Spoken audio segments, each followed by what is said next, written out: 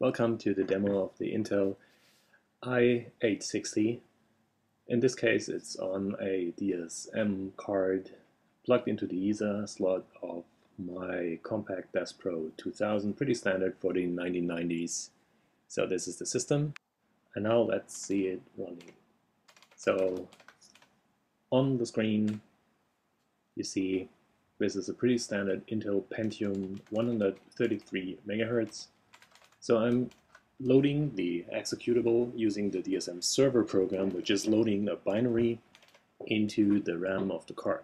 So here you see the output where it's in the memory and stuff. So it's still running and is executing, and it's going back to the shell. So I'm free to start other DOS programs. In this case, I'm using a Turbo Pascal program communicating with the card and exchanging data back and forth.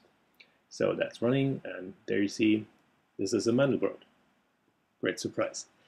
As you can see, it's pretty fast. It's VGA, 8-bit deep, and the whole Mandelbrot just took about, if you can read it, 8.2 seconds to calculate. That's a 40 MHz i860, and that's pretty fast for such a machine.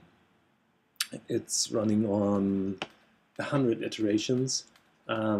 Just for the fun of it, I'm increasing that to 200 iterations, which changes a bit in the color map. And you see it's still pretty fast. I'm not showing the time in the corner up there, but it's about like 14 seconds. Just to give you a better feeling how fast that was compared to a standard machine of those times, which was a 486 at 33 MHz, running that on a Pentium, which is obviously much faster than the 486 was back then.